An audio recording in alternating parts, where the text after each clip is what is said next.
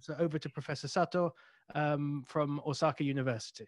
Thank you very much for joining this panel. This is a panel sponsored by the Korea Foundation. And I have a few caveats about this panel itself, because it is actually, we have a project called Korea and Japan in the evolving US-China relations.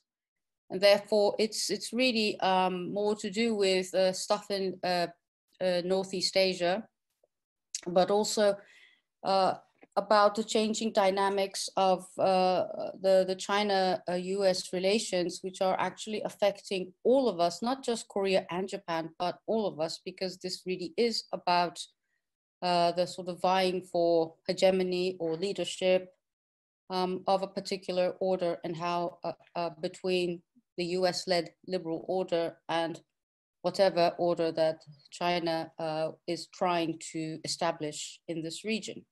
This Korea Foundation project is actually quite important because it is the first of this kind, where it is the graduate school that is receiving funding, but it is managed outside of the university financial regulations.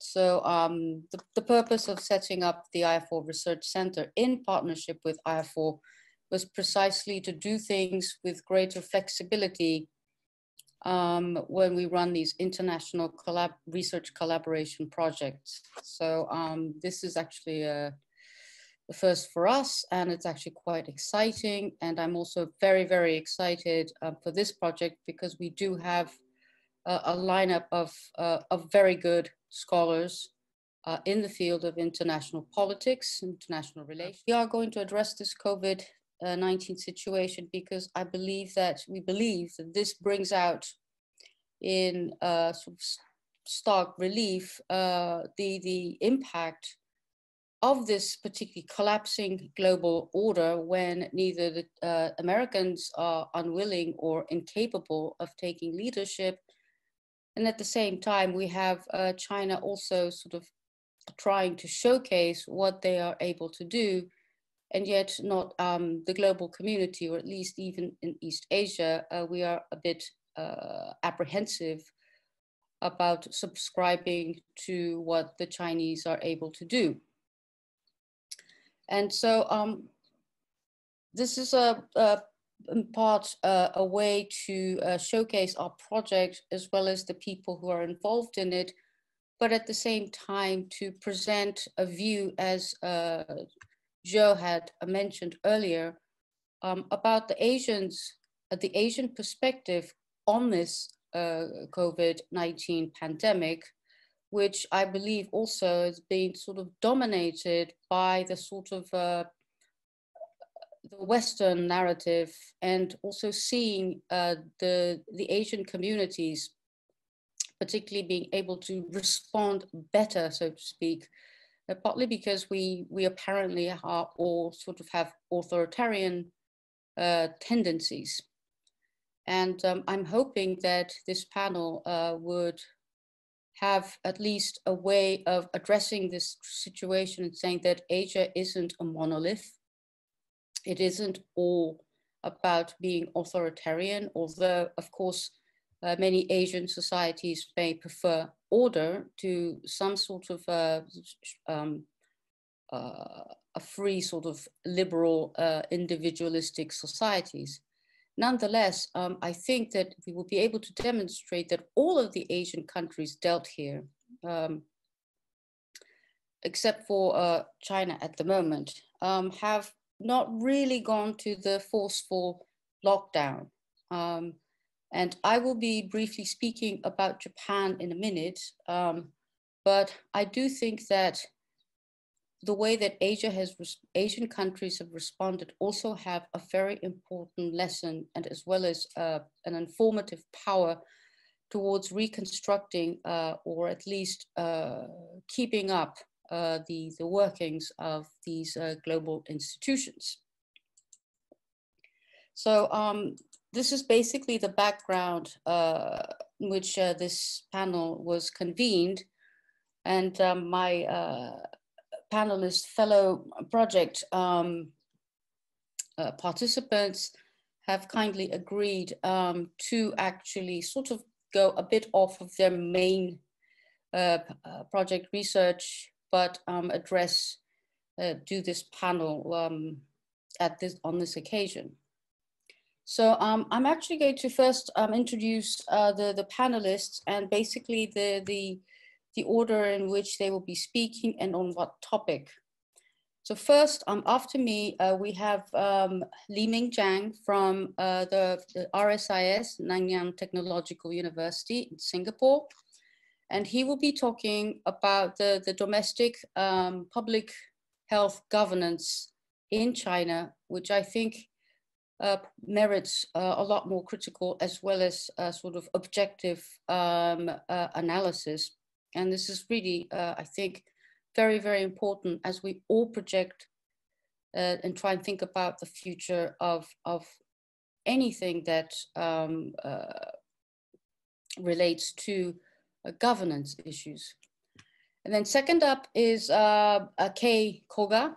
He is also at not at RSIS, but also at the Nanyang Technological University in Singapore. He's Japanese. And a good friend of mine also. And he will be actually presenting the Southeast Asian regional perspective from limitations and possibilities of cooperation.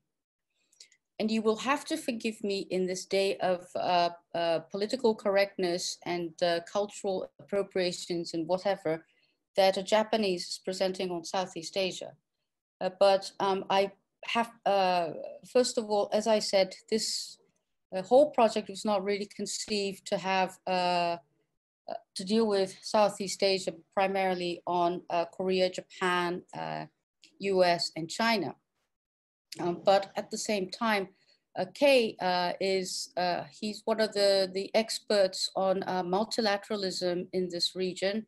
He has published extensively on ASEAN, like Japan Cooperation or the regional order. And apart from, the inability to give all the country perspectives in ASEAN, I think he is as good as anybody to present this regional, the ASEAN perspective on how the region coping with the pandemic. Third, we have Yang Xianfeng from, he is also Chinese, but he is based in Seoul at Yonsei University.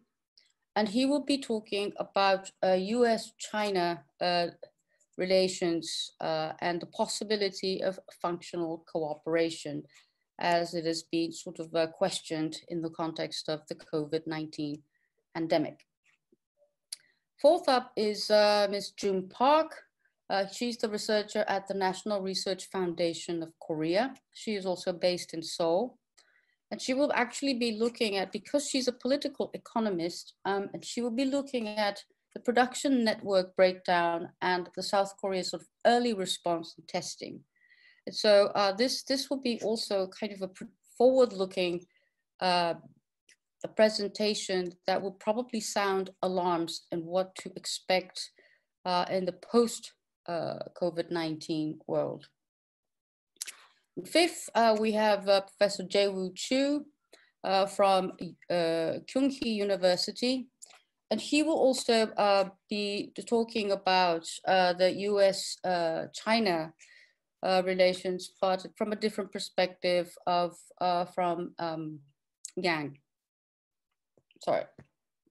And finally, we have Brendan Howe from Ewha Women's University, who actually, he will be looking at something that I think is very much sort of links this project to this panel, to the main project itself, which is looking at the sort of the role of middle powers, including the Korea, as a new way forward, Asian perspectives in the larger context of US-China rivalry, and to what extent that they pose an opportunity for these middle-sized powers, including, but particularly Korea and perhaps Japan, in laying down new modes of international cooperation.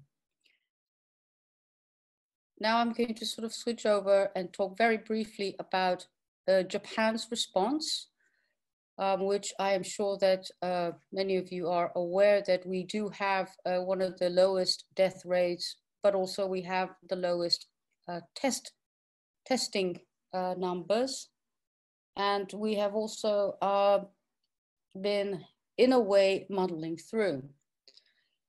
I don't actually want to go into the details of what we did or we did not do, but in the early phases of the pandemic, Japan did have one of the bigger clusters in that earlier in January of the Princess Diamond cruise ship, which had about 3,000 passengers. And so it was kind of called the Petri dish of the COVID-19 epidemic. And the one thing that I think it's very, very common among all the countries that responded to COVID is that it really demonstrated the degree of public trust and the ability of the political leadership either to live up to it or completely fail. And this says something, two things about Japan that I really want to impart to all of you is that the Japanese case was a demonstration in one sense of the complete futility of our prime minister's sort of very aggressive sort of leadership that he was trying to project in the 7 years of being prime minister. He was very big on security issues. He was arguing for a constitutional revision in order to be prepared and respond to threats from China or from North Korea, and so on and so forth.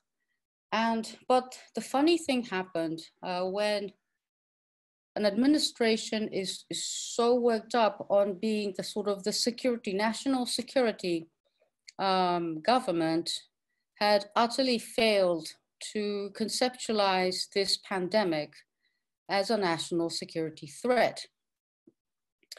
Our National Security Council was convened way, way late in sometime in late February for the first time. I would have thought that this would have been an opportunity to demonstrate what a national security threat is. Only a couple of years ago, the Japanese government was all up on being prepared for an emergency situation in preparing for a possible missile attack from North Korea. They installed this system called J Alert, basically warning everybody that a missile is on its way. So there was a lot of these sort of hoo-ha and hype about security issues. And also that same year, we had this huge typhoon and earthquake that hit Kansai, which also led to an introduction of these emergency measures that can be installed in case of disasters. So it was not as if the tools weren't there, but for some reason, and I can only surmise it to their lack of imagination or a complete lack of understanding what security issues are, the government basically delegated all responsibilities and decision makings to, first of all, to the Ministry of Health, and then basically to all the local governors. And as you may have known, particularly the governor of Tokyo, Koike Yuriko, was actually picking up on this security narrative of things and was saying and pleading Abe Shinzo to declare the state of emergency sooner than later. Likewise, if you come to the other cluster, which was in the Kansai area, which includes Kyoto, Osaka, and Hyogo, which are these governors also had a sense of urgency, which the national government was completely sort of not responding to. So we've had a lot of problems. And I'm not going to make any judgments about whose model has worked better than anybody, whether you go for a complete lockdown or you sort of have a midway like in Japan, where so much was reliant on sort of local initiatives and also in good faith of the citizens, the people, to behave properly. The point is that I do believe that this is something that should and probably would bring in some serious reckoning of how our government, particularly Abe-san's government, has been sort of really not being with things. He was obviously very worried about whether Japan can hold the Olympic Games in 2020, and then of course it got postponed to 2021. But for the lack of any sort of initiative or even a sort of a good public relations policy in disseminating information about this crisis, he is one of the very few leaders when all other leaders, basically, even in Europe, have managed to ride on the tails of this COVID crisis to actually sort of win public support. His popularity support rate has plunged to a level that I don't think this cabinet has been in a few years. So this presents a very interesting sort of domestic situation for Japan.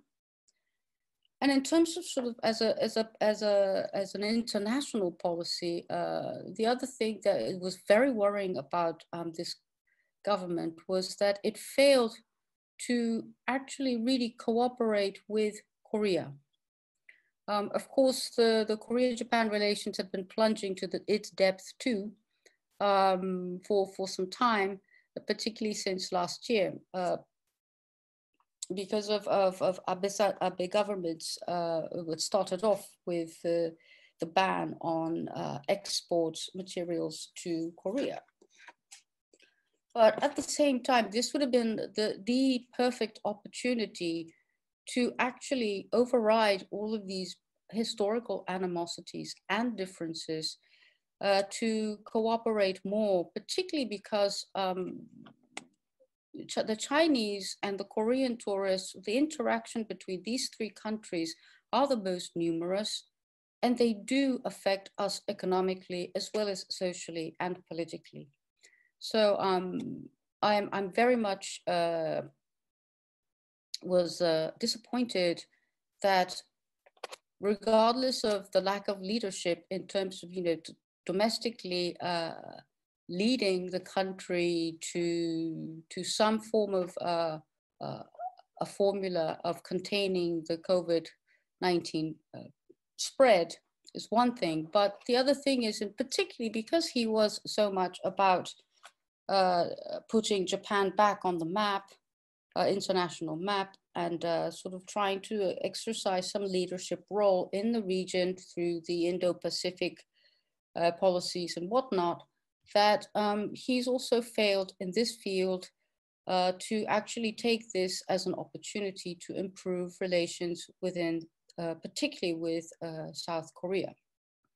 So these are my observations about Japan. And but as I said, our response has been a bit of an anomaly. I just want to demonstrate Japan as a case of where the leadership failure was a bit cataclysmic. There isn't really much of a case at the moment to present in terms of a model. So with this, I'm going to now hand over to Mingjiang to present on his case about public health governance in China. Well, thank you very much, Haruko. Good afternoon, everyone. It's really nice to see everyone online and have this opportunity to exchange views. In the case of China, I think everybody knows very well by now that there were two phases in China's response to COVID-19. From late December last year to early January this year, there were many problems and there were many issues and loopholes as well. But after the end January, we've seen a very complete sort of paradigm of Chinese government's response to the pandemic, and a lot of very stringent, even forceful measures were taken. And so it was a whole of government sort of approach in response to the virus. And of course, everybody knows the results. In China, this pandemic is still an issue, but it's not as serious as we can see in many other countries. I think many of us probably understand very well the success part of China's response to the pandemic. But I think maybe look at the problems, some of the even mistakes that China had demonstrated in the first 2 or 3 weeks in January. So I want to focus on this aspect in the context of China. So basically, I wanted to explain why from early January to roughly January 20th, China made those mistakes and why we had those problems in China. There could be many things that we can talk about. First of all, I believe that China's public health crisis management system has not been very well developed. A lot of the weaknesses and loopholes that we see in the Chinese system are perhaps also common in other countries I've seen in the past few months in the fight against the pandemic in many countries. But that's not the main point I'm going to talk about. You can also perhaps make the argument that the failures in the first few weeks in January could be related to some of the political developments in China in recent years. Some of the new patterns of interactions, relationships between central political leadership and local government leaders, and in general, central government, local government relations as well. You can also argue that it has something to do with culture, for instance, and even the special occasion. 25th was the Chinese New Year. So this sort of the festival timing probably made a difference for China's response to the pandemic during those weeks as well. But again, I'm not going to get into the details of those things. I wanted to zoom in and focus on the specific governance, public health crisis governance measures during those weeks and try to explain what really went wrong, okay? And again, there are many things, even want to talk about China's public health crisis governance. I want to focus on two things. I'm not sure everybody understands these two things, but I thought it would be interesting to have a discussion on this.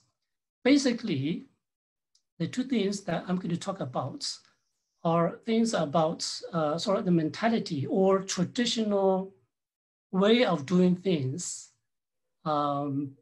by Chinese officials, especially at the local context, when it comes to crisis situation, whether it's a mining disaster, or some collapse of a mining facility leading to death of people, or a serious environmental pollution crisis, or a mass demonstration in some of the big cities. We've seen these things, these two ways of dealing with crisis for a long, long time. And you would be surprised to hear what I'm going to see next. You know, in the case of COVID-19 in the early weeks, the local officials in Wuhan basically made the same mistakes. Okay, now what are the two ways of doing things or handling crisis? One, the so-called tense internally and loose externally. You know, let me very briefly explain. You know, whenever you had a crisis at a locality, the local government or government leaders will try to pretend in an open fashion that it's not a serious problem. It's just a small issue. It's something we can effectively control and manage. So no panic, no worry, no need for higher authority or higher level political leadership to come down, investigate, or whatever. So they will try to do a lot of things to pretend that it's not really a crisis. It's not even a big issue. It's just a small issue. It's an internal issue. So they will do a lot of things, whether cover up or create sort of like a situation that sends out a signal that there's nothing very serious to worry about. But internally, they will do certain things to try to cope with the crisis. And the second way of doing things or traditional thinking when it comes to crisis is the so-called stability maintenance. And again, for a long time, the local leaders in China have been very careful that you know, they should do everything possible to maintain social and political stability. So let me try to give you some facts in the first few weeks in January in the process of the local Wuhan government and the Hubei provincial government's handling of the crisis, and to demonstrate that indeed these two sort of mindsets or traditional ways of doing things had a lot to do with the failures and mistakes during those weeks. So look at stability and maintenance first. Everybody now knows the story of Dr. Li Wenliang, right? The whistleblower, one of the 8 whistleblowers who were criticized, admonished by the police. And if you read some of the official statements in the first week of January, after January 3rd, when Dr. Li was sort of penalized by the local police, their explanations were exactly efforts trying to justify the punishment of Dr. Li on the ground of social stability. It's not just the local officials, local police leaders. You look at one article that was published by the Supreme Court, for instance, and that's the highest legal organization in China. On January 28th, the Supreme Court released a statement in response to people's questions about Dr. Li's punishment. The court's statement says that Dr. Li deserved the punishment. Why? Because he was disclosing this message publicly, but the message was not entirely accurate, and his action was causing social instability. So that's why the punishment of Dr. Li was acceptable and justifiable. And a doctor another doctor at Wuhan Central Hospital, Dr. Xianfeng, he was also one of the 8 whistleblowers. He was admonished, he was re-scolded by his hospital party secretary, Ms. Cai Li. And the remarks that the party secretary made to Dr. Xianfeng was, I'm going to translate the 2 sentences. he scolded Dr. Evan, "You are a criminal for affecting the social stability in Wuhan city. And you are liable for your action because what you did would destroy Wuhan's development prospect." So if you look at these remarks, these statements, clearly local officials, people who are in charge of at the front line dealing with the pandemic, had in their minds that social stability, maintaining social stability should be more important than everything else. Okay, and in February and March, a lot of Chinese media reports also reported many doctors in the local hospitals in Wuhan were warned really by the authorities that they should not disclose anything, they should not engage in the discussion about the virus in public platform or on new social media platforms. And again, the message was, be careful about social stability. Okay, so those were things that were happening to the doctors. And everybody knows that from January 6th to January 17th, the local public health authorities in Wuhan did not publish any report about new cases or new contagions in the city. And that was very bizarre. And of course, I think we understand the reason behind that failure of reporting was because there were the two sort of political meetings. First in Wuhan, the two meetings, two sessions in Wuhan, and then next, the two sessions in the province of Hubei. So clearly, maintaining social stability really led to a lot of failures in early days of this crisis. Now, next, tense internally, loose externally. What are the facts? Well, internally, it's actually quite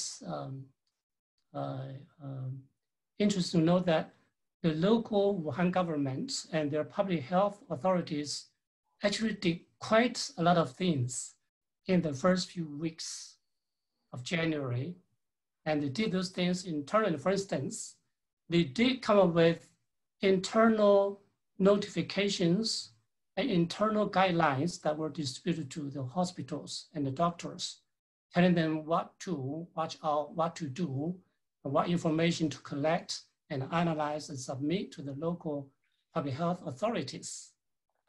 And also did certain mobilization of the grassroots organizations, neighborhood committees, et cetera, et cetera. So they did do these things, and it's an illustration of sort of intense internally. But at the same time, they also did a lot of things to create a situation, an atmosphere externally that it's not a serious issue, don't panic, don't worry. And there are a lot of facts in this regard.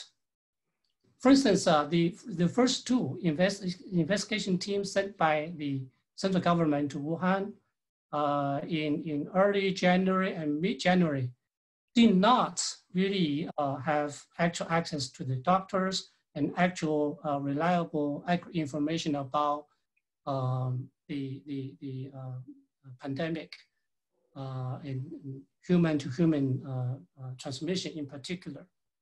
And the local governments, even by mid-January, did a lot of open things, for instance, like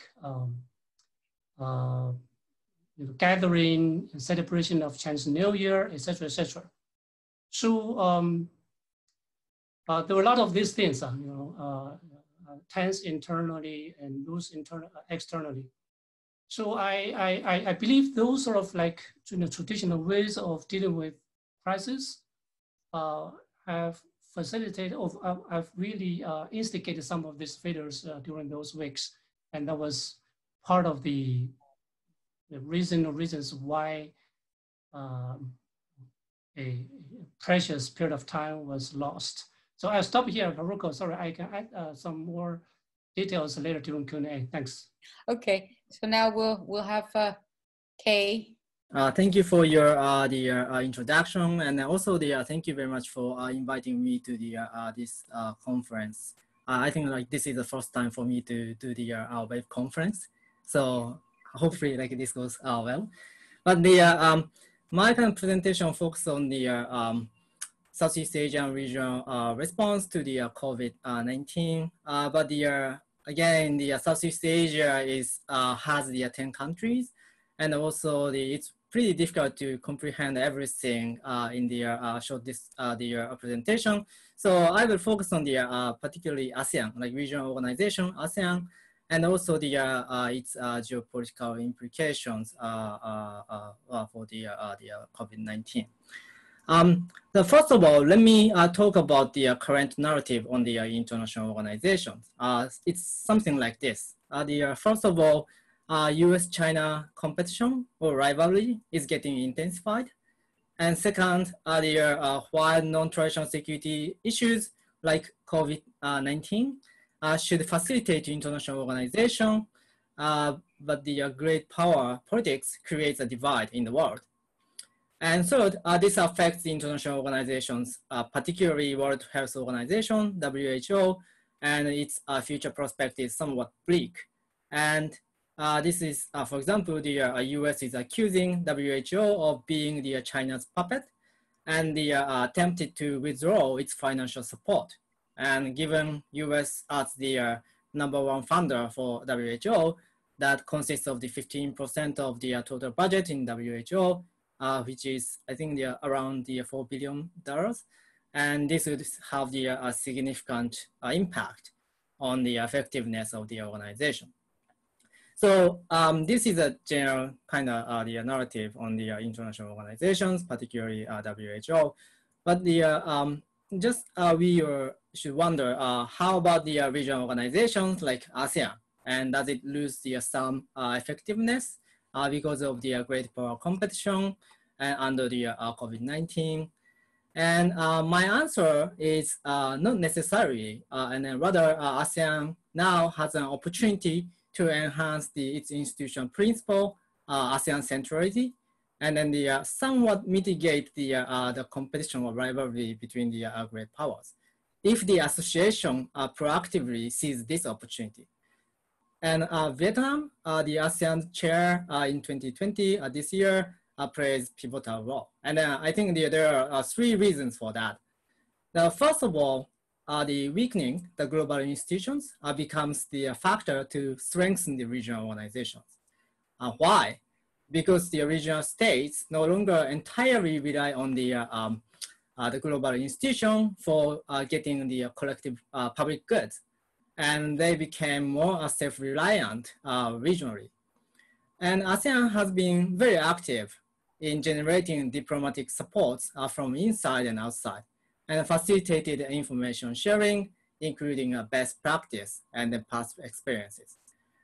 Because ASEAN member state experienced certain health crises in the past, such as SARS and the H5N1, they set up several institutional mechanisms already, such as the ASEAN Emergency Operations Center network, ASEAN EOC network, and ASEAN +3 field epidemiology, the training network, FETN, and ASEAN Biodiaspora Regional Virtual Center, AVVC.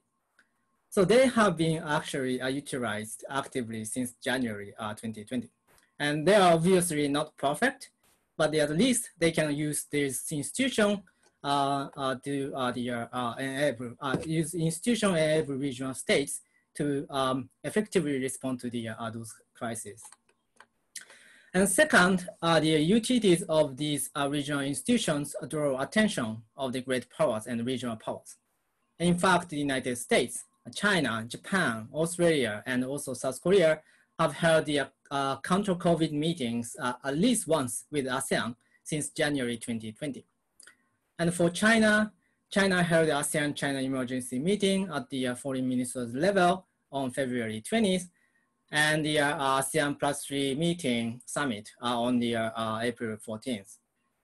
They are often cited, so they are actually well known, but the working level, like senior official meetings, was also held from the early February through the ASEAN +3 network. And China also provides some financial and material assistance to the ASEAN member states, like Cambodia.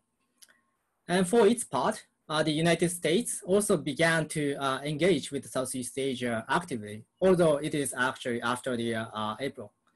The United States held a high-level interagency video conference with ASEAN on April 1st and provided around the $18.3 million emergency and health assistance. Also, ASEAN held a foreign minister meeting late April and a health ministers meeting on the May 7th with the United States. So in other words, ASEAN became a useful platform for great powers to interact with Southeast Asian states under the this health emergency, and they pay attention to the ASEAN. And third, ASEAN and Southeast Asia gradually makes a progress in dealing with the COVID-19. The number of infected and the death rate, the deaths remain relatively low. And then the Southeast Asian government now seeks for a way to relax their lockdown measure. It is not clear whether this can be called success or not, because the number is sometimes deceptive, because the it could be only the under tested or like underreported. But the situation seems to be better in the comparison with the past, and the characteristics of COVID-19 becomes more clearer despite not the vaccination yet. So what do these tell us about enhancing ASEAN centrality? So basically, the ASEAN drew attention from the great power, major power. ASEAN is actually doing its best in communicating with the regional states, and also the functionally, they have certain kind of mechanisms. So they have their certain kind of assets. Obviously, again, like it's not perfect, but there are some. And as such, ASEAN can push forward its centrality. But like then I think the what is important is ASEAN should actually take the kind of one important initiative that is to create the standard of a procedure for the health emergency now and in the future too. This is because today we often advocate for the united front and international cooperation, and sometimes criticize the unilateral action without the consultation and lack of coordination. But these are all the time, I mean, all true, but at the same time, without the standard of procedure, each state would not sure what consequence it would face when a priority actually goes to the region, not over to the nation. And also they are not sure whether they could actually get the more kind of compensation or something like that from the regional organizations or global organization by doing so.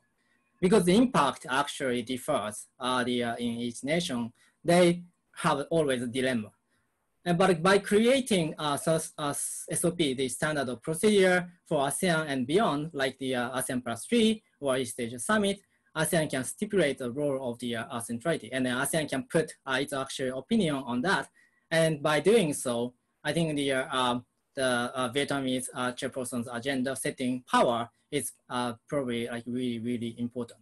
So I know like there are a bunch of the limitations that like ASEAN faces, and then if I focus on that, probably like I'm just going to spend the whole time like saying like shortcomings. So I'm just gonna giving some kind of possibility, and then some actually the positive perspective that like ASEAN can provide. ASEAN actually has been providing, and then the implication for or like other questions about ASEAN, I think like I can talk about. We can talk about in the Q&A session. Thank you very much. Thank you. Great. Thank you for the opportunity. So I'm going to go straight to my to what I'm going to talk about. Basically, my thesis is really about, the theme is really about the possibility of US-China cooperation with respect to, pandemic and of course other global governance issues as well. Well, let me first talk about, the nature of the game, the situation right now between the United States and China. And then I'm going to move to talk about the possibility of functional cooperation. And then lastly, I will use the, the conduct and of course the behavior of the two governments during the time throughout the crisis thus far. So let's move on to talk about the nature of the relationship.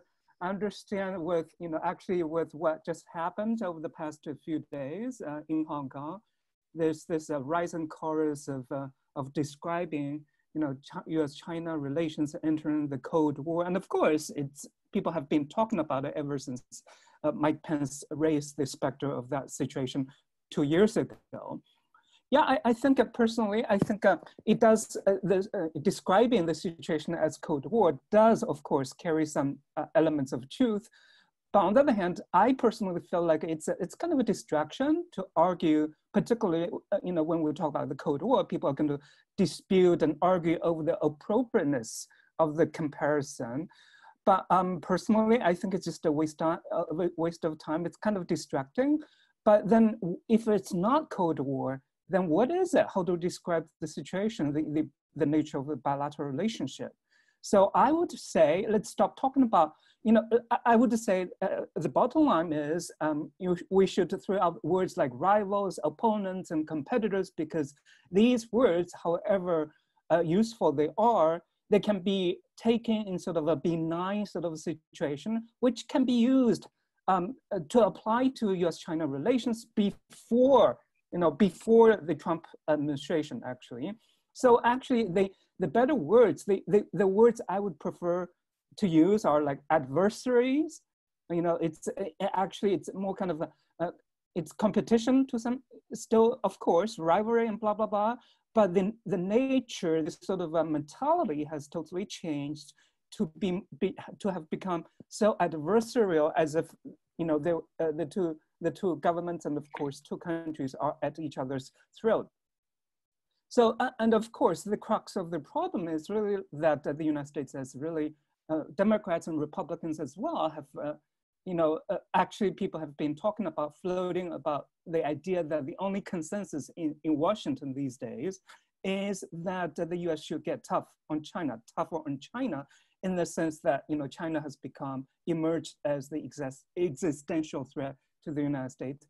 And of course, I'm sure some of you guys remember, just last year, the State Department Policy Planning Director used the reference of clashes of civilization to talk about China, and of course, a relationship with China in more kind of ideological, racial, civilizational tone. So I think, talking about ideological, to what extent, I mean, whether the Trump people are really Democrats or not, that, I mean, Democrats in the small d sort of sense is a totally different question. My sense is that if there's a second term for the Trump administration, the United States might stop being a democracy, but that's a different question. But I think the nature of the relationship has entered such a period that the relation, at least from the US side, China is really like a existential threat to the United States, such that, and of course, the hunt against Huawei, and of course, even though they really don't have a smoking gun, of course, it's, the accusations against Huawei is really about what might happen if Huawei supplies all the telecom equipment to all these countries and blah, blah, blah. So, and of course, in that respect, what I've noticed that American officials, particularly, Mike Pompeo and of course other senior officials, have increasingly used rhetorics and words that basically that they use to hit China where it hurts most, meaning they've been increasingly referring to China as, actually not China per se, but the Communist Party. That's really hurting where it's hitting where it hurts most. Actually, just in January, Mike Pompeo was quoted as saying the Communist Party of China is the central threat of our time, while he was in Germany trying to convince those Germans to act against Huawei. So let me move on to talk about possibility of functional cooperation, really from this Ernie Hart's sort of perspective, using functionalism, rationalism, blah, blah, blah, basically, you know, from the ground up, talking about technical, you know, and scientific nature of cooperation that's kind of politically neutral, arising out of collaboration, cooperation among like-minded scientists and scholars and this and that. I think, you know, this latches on to my first segment. It's really about the nature of the US-China relations.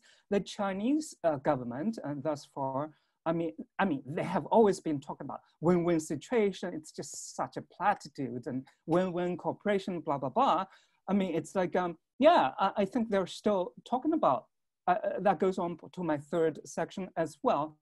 Yeah, they'd like to cooperate to some extent, I think from the Chinese perspective, from the Chinese government's perspective, functional cooperation is still a possible situation out there, except the Americans have no interest whatsoever.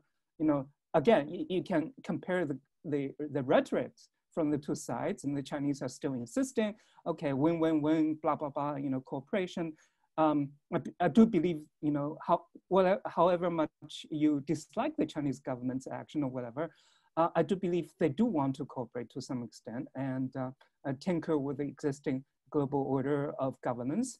But I mean, cooperation in the United States is, particularly with respect to cooperating with China, the word cooperation has become such a bad word, such that, you know, it's becoming analogous to a swear word. You know, nobody's uttering this word in the US these days. And of course, that has a lot to do with the nature of the Trump administration. You know, the Republicans, they've become, and of course, you know, I think American scholars have been using words that are most apt and of course appropriate, like infantile, erratic, irresponsible, and, you know, whatever. So I think, you know, and of course, also because of the ideological adversarial turn of the relationship, you know, the US, particularly those politicians at the highest level of the US government, have no interest whatsoever in terms of cooperating with China, even on the issues of technical and scientific sort of nature. Again, you know, COVID-19 being one just an example. So yeah, I think that's why you know, the Chinese government, Chinese officials have been very frustrated. And of course, they haven't really come up with a strategy in dealing with the United States, because what happened just over the past few years, I would characterize as a sort of a loss of paradigms in terms of mutual dealings between the United States and China. The US has rejected wholeheartedly the paradigm of engaging China, whereas the Chinese side have been really taken by surprise by the harshness, by the vitriol with which the Trump administration has hit at China. Again, the you know, the trade war, and of course all the retaliations and against Huawei or even the scientists and this and that. I don't need to go to those details. Well, at the level of technicality and, you know, scientific community, there was coordination. I mean, actually, the CDC director of the United States was quoted just you know, a couple of weeks ago saying that they had very good interactions with China. Again, politics got in the way, therefore don't even count on any cooperation from the US side in extending the olive branch. But I think the Chinese are willing to cooperate in a multilateral setting, in global governance agenda, this and that. But we can talk about those issues at the Q&A session. But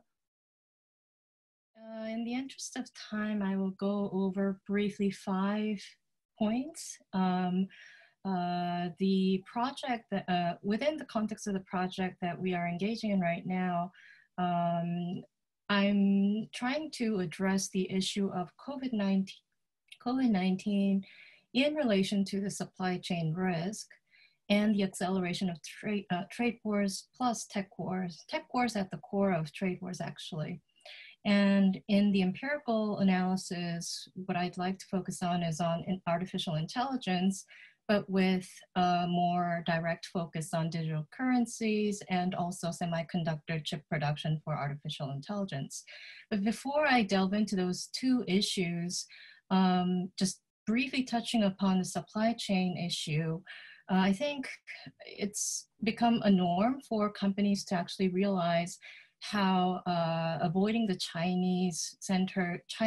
mainland China-centered supply chain is very difficult, actually, even if we consider the risk of another outbreak.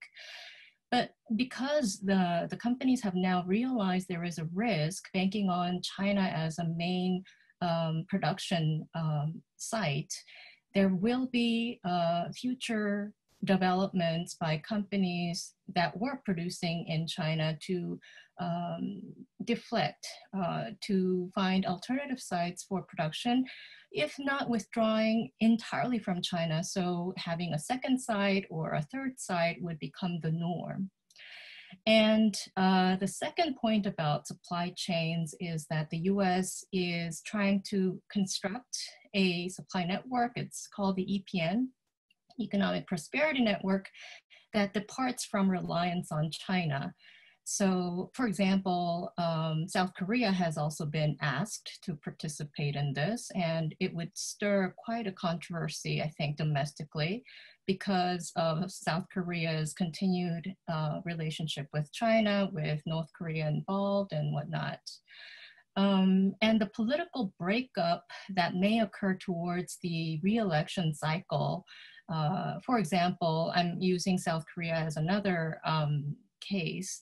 Shanghai Ming, the ambassador to Korea, commenting that South Korea has been very favorable to China and expect that South Korea would answer favorably on Hong Kong issues, on one country, two systems issues, or the US asking South Korea to actually participate in the EPN is going to be really a mind-boggling issue for decision makers in the Blue House. Now moving on to some of the artificial intelligence issues and the digital regulatory framework that is not really in place. Two things as empirical things that we need to examine in the coming future. Digital currency. So for example, the Central Bank of China, so People's Bank of China, is set to release the world's very first sovereign currency within this year. And because no other country is ready to deal with this as of yet, this would stir not just controversies, but changes. It would bring about changes as to how countries actually view sovereign digital currencies issued by the central bank. The central bank would be able to monitor the individual purchases more closely, and it would be able to surveil people by their spendings more closely.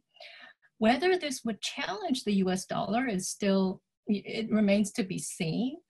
But the power of the central bank is going to be in question, and central bank independence issues would be hugely discussed. Now, turning over to what other scholars have been mentioning about US-China divide, I think what's really missing in the discussion empirically is on semiconductors. Actually, it's at the heart of this US-China divide and also South Korea-Japan divide. If we go back to July of 2019, when Japan, upon the Supreme Court decision from South Korea for compensation by Japanese firms on and comfort women issues as well. But let's leave that aside for a minute. There were three key items that were called into question. Hydrogen fluoride, what's the other one? Polyamide, and also photoresist. So in the turn of 1 year, just 1 year and a half, hydrogen fluoride and polyamides, they are going to be domestically produced, and they are being domestically produced, while photoresist, the domestic production has not been really successful, and the US is gaining that market by DuPont entering South Korea. So what's in all of this? Who gets control of the leadership in quality chip production is really essential in trying to understand who is going to gain leadership for artificial intelligence. Why? because the chips that would be needed, both non-memory and memory chips that would be used in robots, that would be used in processors, they require significant amount of energy efficiency as well as quality in terms of speed, in terms of thinking of the robots. So when we look at it from this point of view, it's very likely that Japan would stick with the US in terms of partnership, where the US would try its best to cut South Korea's supply to China, especially from Samsung. And we've seen this happen from the Taiwanese case of TSMC. The Department of Commerce has already issued an order for blocking this, and the TSMC folks have been announcing that they would construct a factory in the United States and they would stop supply to Huawei. The same kind of order would be coming to Samsung in a matter of time. And lastly, I'm just going to quickly touch upon what Satoh sensei was mentioning about Japan-South Korea relations in terms of COVID-19. So South Korea had an early response, and they were based on lessons learned from MERS, the Middle East Respiratory Syndrome in 2015. And I agree wholeheartedly that the amalgamation of the explanation, just using Asian cases as a complete authoritarian residue kind of a framework, is a big misunderstanding. Actually, the kind of surveillance and conditional data, private data use for tracking and contact tracing is only done by social contract, because in 2015, there were people who died from the infectious diseases, and the legal provisions regarding infectious diseases prevention and control was established and amended in 2015 and onwards. And large-scale RT, real-time PCR testing was available because there was a MERS precedent, and production capacity was also there. Now, there is a question about how South Korea and Japan could actually cooperate effectively in this area. We'll have to see with the evolving changes in the political leaderships of the two countries. But regarding the vaccines, let us just be accepting of the fact that vaccines would never come. Because for MERS, there was no vaccine. And in terms of this kind of a context, we should brace for the kind of outbreaks that would come in a more quicker cycle.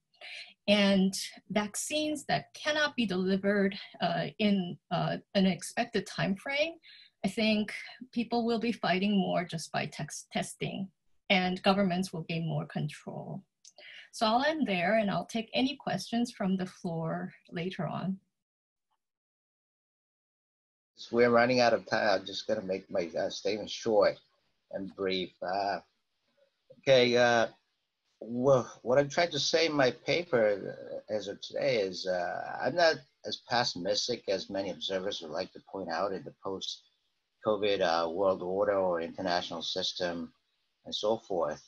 Remember, in the first week of April, there was an article published in Foreign Policy, right? And then it was followed by an op-ed article by Henry Kissinger in Wall Street Journal. And these 13 experts and famous scholars were very pessimistic about the prospect of a future international order following the COVID-19 situation. But what I'd like to point out is 4 things that they might have overlooked, considering how we overcame in the past of a similar situation, whether it's a pandemic, infectious viruses, or even financial crisis too. Go back to 08 world financial crisis and 1997-98 Asian financial crisis and so forth. And the world has learned the lesson very very smartly, I believe. And I think the cycle of recovery has been shortened and shortened as we experience a series of all these crisis that is very damaging to humanity. And since the cycle has been shortened, I think lessons were, I think it reflects that, we have learned the lessons in a very smart way. And the second point is there's going to be an early bird of economic recovery, right? It looks like China is on the right path of recovering its economy as the government is going to announce some serious measures that they're going to adapt at the, 2 sessions of the National People's Congress and so forth. And Korea could become an early bird of economic recovery too, because, we started early with China on this pandemic, and I think we're on the verge of recovering from the pandemic too. So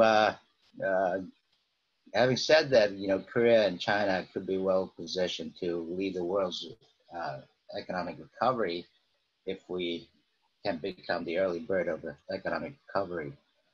And the third is, I think the value of cooperation is going to be reappreciated. I don't think there's going to be a strategic decoupling between the United States and China. Having said that, China and Korea might lead the way out of this horrendous economic situation and could contribute more to the world's economic recovery. And if that's the case, I think the value of cooperation is going to be reappreciated. And as someone said, that's my fourth point. I think Haruko, you mentioned about it, reconstructing of international institutions will be well underway after the world has overcome this horrendous situation. So basically, what I'm saying is, okay, I think the tentative title of my paper is going to be challenges to the allies and the neighboring states of China. And obviously, Haruko, you pointed out, and also June also pointed out that, Korea could be well challenged by the interest of China as well as the United States. And June mentioned about, EPN, Economic Prosperity Network, and the United States is pressing hard on South Korea on the situation with Huawei. And my takeaway is, this will be my conclusion, regardless of the situation, although it looks like we are indulging in statism, nationalism, protectionism, and isolationism and countering this situation, I think our lessons of history of overcoming these past crises is that there's only one thing you can really count on yourself. That's value. And I think if South Korea can stick to the value that it upholds, as well as it abides to, then I don't think the situation is going to be that complicated for South Korea to make any kind of choices that are presented by the United States and China. That's all. Thank you. Thanks, Haruko, and thanks everybody else. I'm not sure how much I can add, actually, being in the enviable position of being the last presenter in a panel of 7. I think really I can tie together some of the points being made before and maybe place a little more emphasis on the potential role for South Korea and other middle powers in a new strategic order. In the current strategic operating environment, as we've noted, the liberal international order faces the challenge of dual challenges, really. First of all, the abdication of leadership, US leadership, but also the increasing contestation between the US and the other great powers, China and Russia. Linked to this, and for this panel, the responses of the 3 great powers to the COVID-19 crisis, as well as those of many of the high-profile second-tier powers, also leaves much to be desired in terms of both international and domestic leadership. But the contemporary operating environment also opens new spaces for new actors, and I think chiefs among them are the East Asian middle powers, and in particular South Korea. East Asian middle powers have looked to play a more independent regional leadership role, particularly in non-traditional security areas, such as COVID-19. So these sorts of avenues present East Asian middle powers with a noble opportunity to do something that's both normatively right and beneficial to others, while also in their national strategic and security interest. So the salience of newly rising East Asian actors, but also the importance of the contributions of civil societies in the region when it comes to NTS matters, has been dramatically brought to the fore by this contemporary crisis. The governments and publics who have received the greatest plaudits for their handling of the COVID-19 crisis have predominantly been situated in the East Asian region. And these include South Korea and Taiwan, and to a lesser extent, Singapore and Japan. Praise and criticism of East Asian governance for supposed Confucian models, I think misses the mark. That's a red herring. Likewise, it's a gross simplification to characterize Asian politics as leaning towards authoritarianism. And the idea that Asian polities and populaces somehow have an inherently anti-democratic or unenlightened bent, I think is frankly offensive. But there is a uniquely East Asian, and I mean Northeast and Southeast Asian here, take on international norms concerning governance and policy making, which have also played out in the non-traditional security realm. And I look here to the interpretations of the human security paradigm and also the responsibility to protect paradigm in East Asia, which is clearly different from the interpretations that we see from the West. During the COVID-19 crisis, the successful measures such as contact tracing, mass testing, targeted lockdowns, could perhaps only have been implemented swiftly to such a degree in this region for a variety of reasons. So we can see something of a shared value system. I'm not going to get into the Asian values debate, but at least a shared understanding across a broad geographic area, albeit taking into account a wide range of governance models in this region. So it's been noted by some commentators that the most startling trend visible in the global COVID-19 pandemic is the vast differential separating East Asia from the West, and that East Asia has handled and contained the pandemic far better than the West on nearly all metrics. South Korea in particular has seen an opportunity not only to continue its lengthy tradition of normative and humanitarian middle power niche diplomacy, but also to ramp up such endeavors, building on its perceived successful response to the crisis. So the main way that Korea was able dramatically to reduce infections while not resorting to economically devastating lockdown was through a combination of aggressive testing and contact tracing, but also universal mask use. So the combination of government and society. On the government side, due to previous pandemic scares, preparations were already in place to ramp up dramatically the production of tests, masks, and PPE. Likewise, work had already been done on contact tracing technology, and this technology within the most connected society on the planet was not only reasonably well accepted in terms of ease of use, but also reasonably well accepted in terms of the social contract actually that June was mentioning earlier. People are already well used to wearing masks due to pollution and willing to accept a degree of invasiveness in their lives because of national security considerations, whether it be North Korea or whether it be previous pandemics. President Moon Jae-in was elected on a social solidarity platform, and his government seems to have caught the zeitgeist here.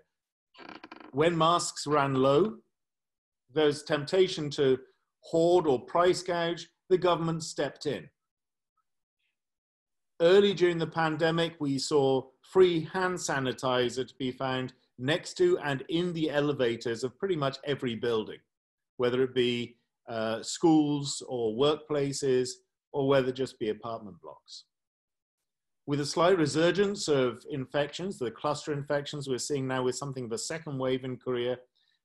Tens of thousands of people were tested within days, potentially infected were contacted to 6 degrees of separation, with the government cooperating with both phone companies and bank card issuers in this endeavor. And the wearing of masks is now mandatory on all forms of public transport.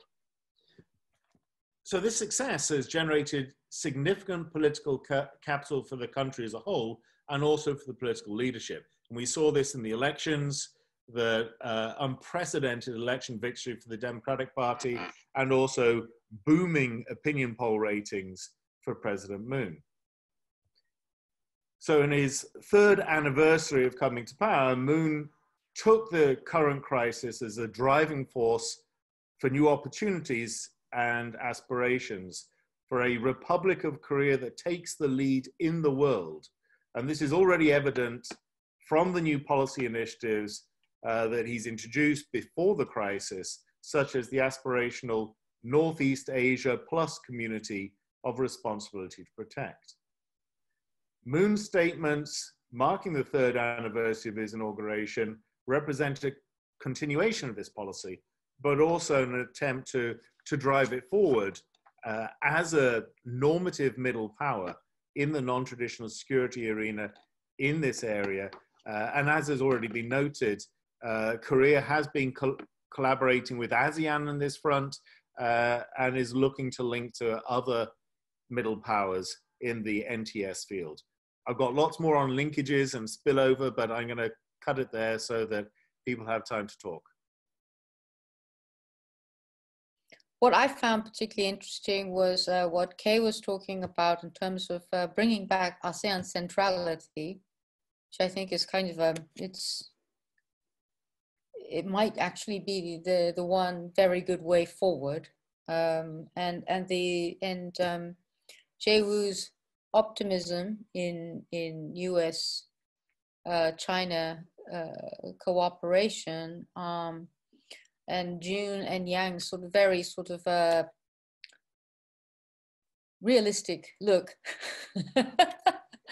And I, as a Japanese, I just feel very, very embarrassed that I don't know what my government is doing. I cannot say with any confidence that, but I do feel that just one point I want to take on the Japan-Korea dimension is that this is very much contingent on the leaders. I think it really takes 2 to tango, and President Moon and Prime Minister Abe Shinzo could not have been a worse combination. I still cannot explain why Prime Minister Abe's cabinet as a whole tends to be very biased towards Korea. Particularly because when we installed the entry ban, the first 2 countries were Korea and China, when there was already a huge outbreak in Iran and Italy. And I am not surprised that the Korean government were actually quite annoyed and furious that why Korea should be be the target. And so I think there was some real diplomatic missteps on the part of the Abe government. And as I said, it's very difficult to explain, especially Abe cabinet's Korea policy, and because it does seem that they must have some agenda in wanting to either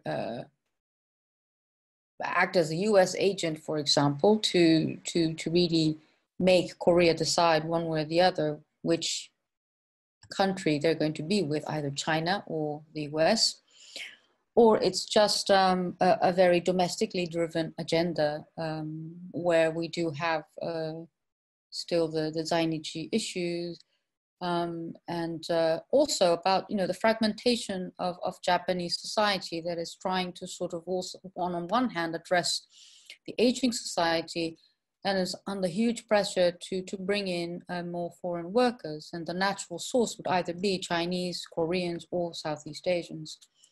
So I think there is but these are all still inarticulate political forces or currents that I do think must be affecting policy decisions, or at least in terms of how with Korea, but I don't know. So I'm going to, okay, I have a question. So are you okay with, Brenda, do you have any comments? Yeah, well, actually, I can build on what you're saying and on the questions, the discussion about ASEAN and response to the second half of the question that's kicked in here, which I believe is for me. First of all, I think ASEAN has a very important role to play, but also it should be seen in the context of the East Asian community, so ASEAN +3. And I think that is where we might be able to get some progress, and this actually also builds into the functional cooperation element. Maybe Japan and Korea can overcome their differences in this wider operating environment. In response to the actual question that I received there, that I talk about Asian values. No, I actually reject Asian values. I certainly do not think that all of Northeast Asia is the same, and certainly even more do I think that it's dangerous to talk about all of Northeast Asia and all of Southeast Asia is the same. However, what I have found in the policy statements of governments in Northeast Asia and Southeast Asia across the board is even when they sign up to and accept liberal universal principles like human security and the responsibility to protect at the UN, they make it clear they have a very different understanding of the implications for those principles for both domestic and international governance. And I think that the understanding between these different Asian societies, East Asian societies, these understandings have more in common with each other than, say, democracies in East Asia and democracies in Western Europe. I think it's clearly, if you look at the human security initiatives in both Canada and Japan, who are early trailblazers in human security, they came to very different decisions about how human security could be promoted and the implications of it, especially if you, for instance, look at Myanmar. So I think this is what we need to build on. If we're looking for any light at the end of the tunnel in terms of regional cooperation or regional organization, it is this functional level shared understanding of the implications of certain norms. Okay, I have another question from, are you able to read from Bryce Wakefield from Australia? And it's a question to Yang. Mm-hmm. It says, I think the picture you paint of China's willingness to cooperate in international efforts to deal with COVID would seem rosy in Australia, which has been pushing for an international investigation into the origins of the pandemic. Okay. And Australia was condemned by Chinese diplomats and media, and the decision to slap crippling tariffs on Australian agricultural producers are being seen here as retaliation. New Zealand and other nations were harshly criticized by Beijing when suggested that Taiwan be invited to join the WHO. Can we really say that the Chinese government is willing to cooperate on handling the crisis when it doesn't seem to want to cooperate on what is fairly reasonable international court to investigate the origins or successful handling of the crisis so that we may understand future pandemics? I think that's a reasonable question, actually. Thanks, Bryce. Okay, can I respond now? Yes, please. I think that's a very good question indeed. And I think my answer would not be that satisfactory to a lot of people, but I think understanding Chinese foreign policy really has to distinguish issues of political nature and non-political nature. And of course, you know, how do you separate these two areas? That's a very, very nuanced question in itself. I think, you know, before we move on to talk about Australia, you know, the question of the practice of cooperation or coordination was there between the at the technical and of course scientific level between the Chinese CDC and the US CDC. So there wasn't much of a dispute over there. I mean, and of course, you know, within the Chinese context, and the Chinese government is very upset in the sense that, you know, Australia has been talking about cover up and latching onto the US sort of a coattail of what is a cover up. And of course, things were building up between in the relationship between China and Australia, because Australia was the first country that really kind of amped up the talk and of course domestic contestation of Chinese influence operations overseas. So I think, you know, it goes both ways, but I think the actual technical aspect of it, you know, in terms of cooperation, in terms of developing a vaccine, in terms of information sharing, that is strictly non-political, I think it's still workable. What really upsets the Chinese government from the Australians was really about, you know, at least the perceived nature of asking for international inquiry. That's like, you know, that's like opening up a jar of politics that really upsets the Chinese government, because, I mean, on the one hand, they talk about sovereignty. On the other hand, really opens up the dirty laundry of local government cover-up, which they really obviously do not want to talk about, right? So I think, you know, I'm not sure that answers the question well, but yeah, we can certainly. Mingjiang, do you have any view on this? OHA, right? Simply there was a agreement, a sort of policy adopted by all parties.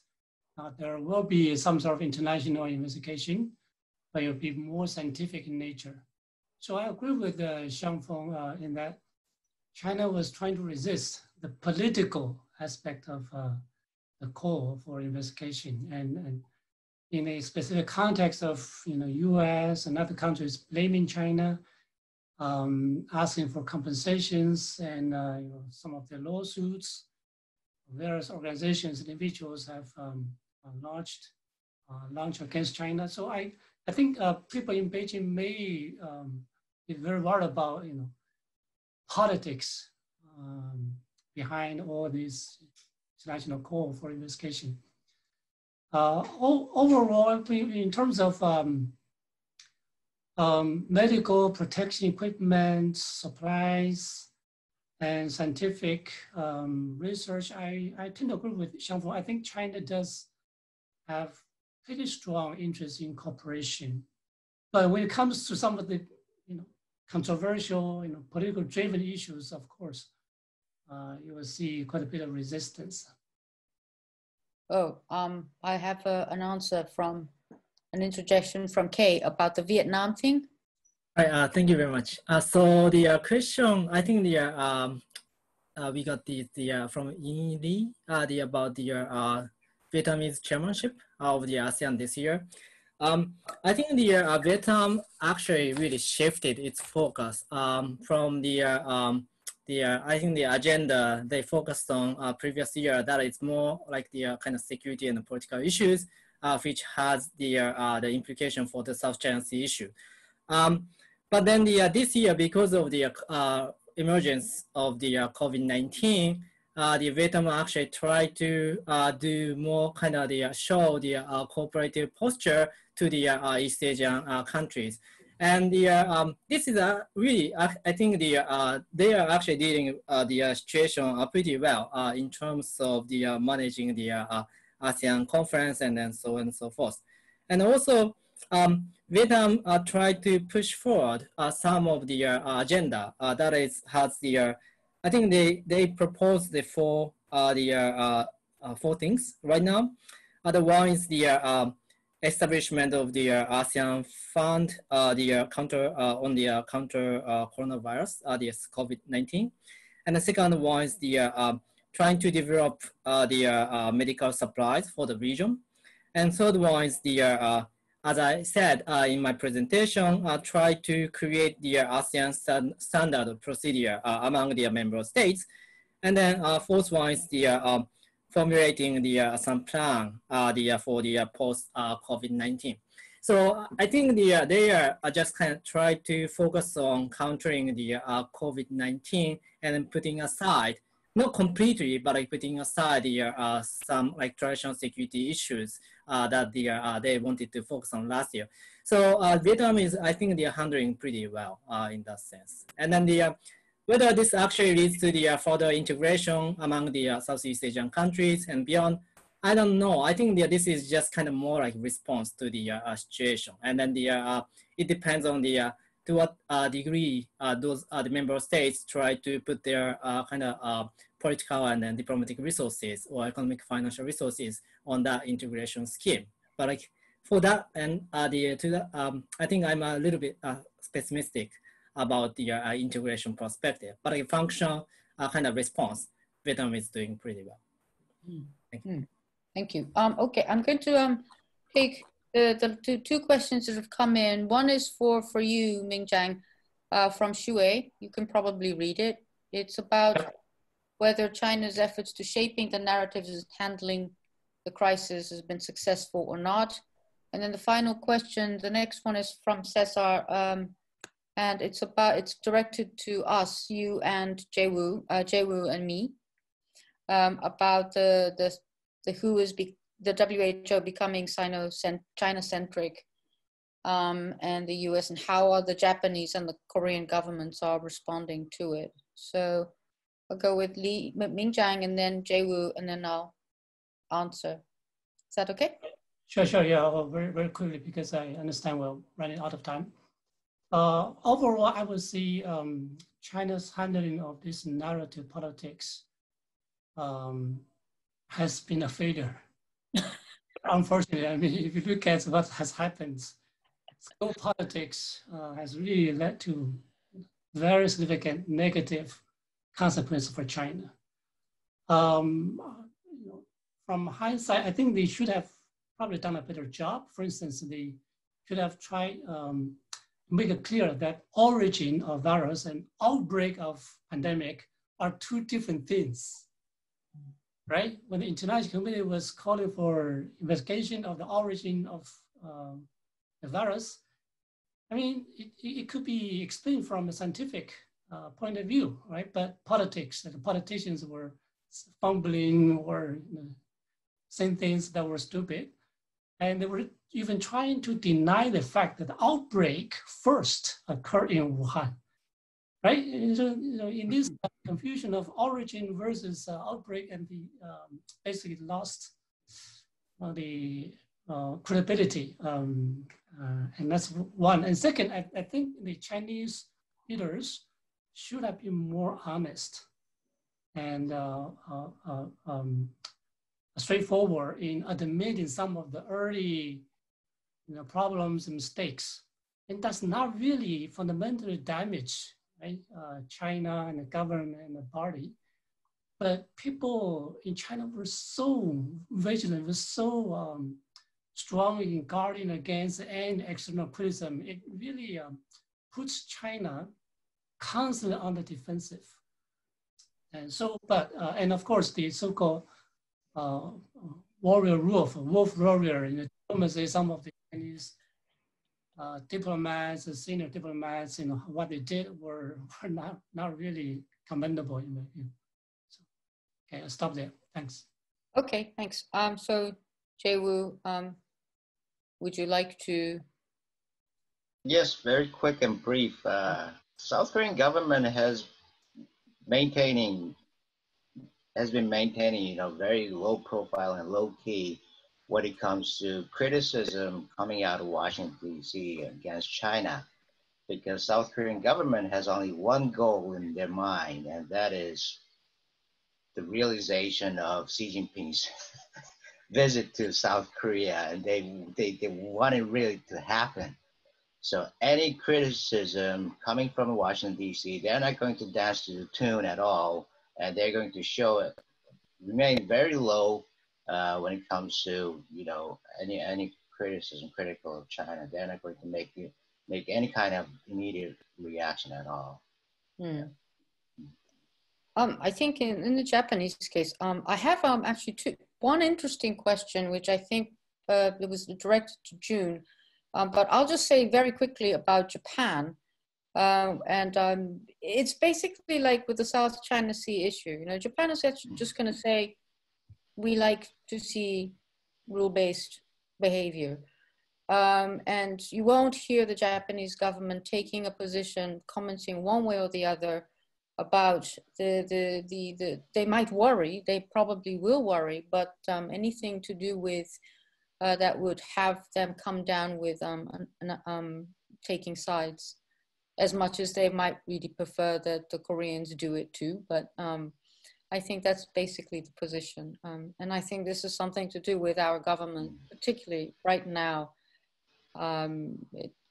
of having aimed for a very high profile in the beginning.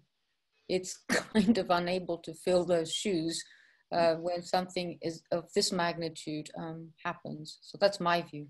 Anyway, I know that there's a question from Alfredo, but I think this is very specific and it goes to Korea. But I'd like to take up Anama's question, which is directed to June, that we shouldn't look at Asian cases as de facto solutions that can be applied to other countries. However, why do you think Europe and the US have largely ignored Asia in COVID-19 responses? And I think this might actually be a very good question and answer to end the panel. So, June. Okay, so for Alfredo, I attached a small link over there, which I published last year. And if you have any questions after reading that, then I would be more than happy to answer.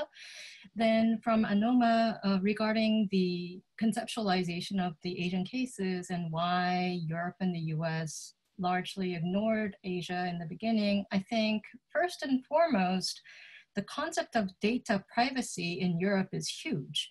And the kind of conditional data access by the government, Big Brother in some ways, in the South Korean context, which occurred specifically because of MERS, was not really there in either the US and Europe, not just the European Union in general, but in overall European societies. And I think another thing to consider, I don't want to use the word Confucianism here, but just a little bit related to what Brendan mentioned in terms of East Asianist, Northeast Asianist. I think there is a difference between the degree of individualism and collectivism in quote unquote East and West societies. So if there is a social contract that could be reached within the European context or the American context, perhaps there's food for thought, but I don't think it would be easy to pass the similar context of legislation in Europe or in the US in the degree of data privacy, data access in the South Korean context, as in the Infectious Diseases Prevention and Control Act. Because it was very, you need to have experienced it, and then you need to realize that you want change. But that kind of change may not occur because of the seriousness of data privacy in Europe and the US. Thank you. Brendan, do you have a word before I hand everything over to Joe? Basically, I pretty much agree with what June just said, so I'll leave it at that. Okay. All right. So here ends. Thank you very much for the 10-minute extension, and thank you everybody on the panel. And for those students, all of them, actually most of them are my students who sent questions. Thank you very much. Now I'll hand it over to Joe. Thank you very much, Haruko. Thank you very much, everyone, for taking part in that. It was a great discussion, and I'm sure that it's going to excite a lot of people's interest in the different countries and the different perspectives that you've been given, and I expect quite a lot of discussion going forward.